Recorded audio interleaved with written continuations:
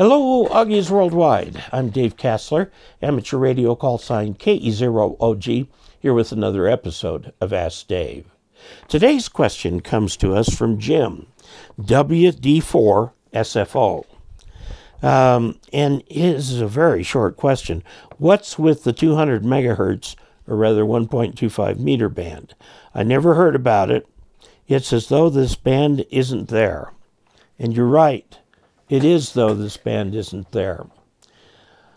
Up until 40 years ago or something like that, maybe 30, we had a thriving 2-meter band, a thriving 70 centimeter band, and a thriving 1.23 meter band. There was a big to-do. UPS, the same parcel service that we use today, wanted some space in that region of the spectrum for its trucks, to keep track of its trucks. At the time, UPS was growing extremely rapidly. And this was before a lot of the mobile technology and so on. They wanted spectrum space. They wanted the 1.25 meter band. Well, there was a huge hoorah inside a ham radio. And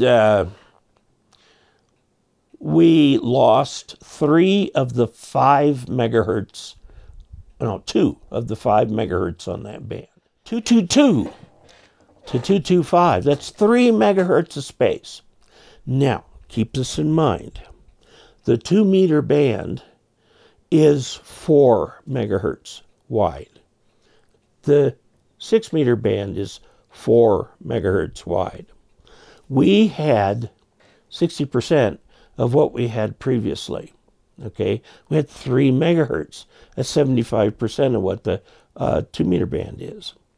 And everybody was so upset about this and talking about destroying the band that people fled the band.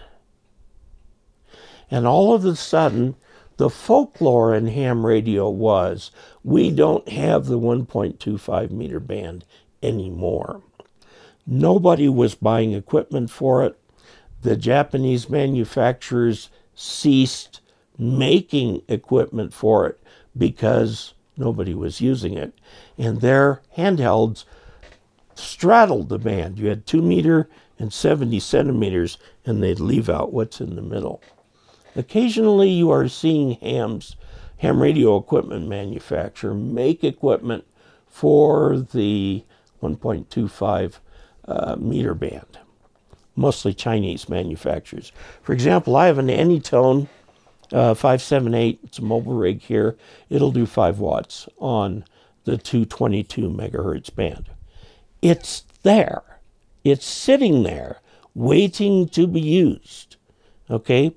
But we've got a chicken and egg problem now. Nobody's using it, so they didn't make equipment for it. Since they don't make equipment for it, nobody's using it. Okay? Why not become a 222 to 225 champion in your local club? Find some equipment that does get on it. There are occasional handhelds that do. And try and get some activity going on it. Maybe get a repeater put up. See what you can do. It is there. It's available for use. And it has become the ghost band of ham radio, even though it's a perfectly good band and it's right there. Now, the FCC sort of repented and came back and gave 1 megahertz back to hams. It's 219 to 220, so it's separated slightly. But there's a glitch. That band can only be used for repeater backhauls. So, anyway, there you go. So, I hope that answers your question there.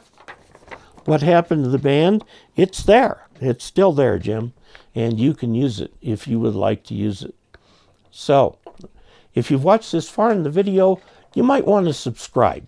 And click like and click the notify bell.